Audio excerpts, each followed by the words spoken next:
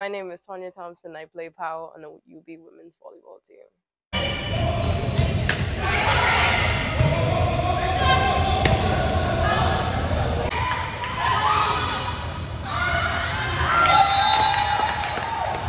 I'm just today's gameplay was really good compared to the last game we played yesterday. I think that we played with much more energy than we did, and we didn't play with our tails tucked between our legs.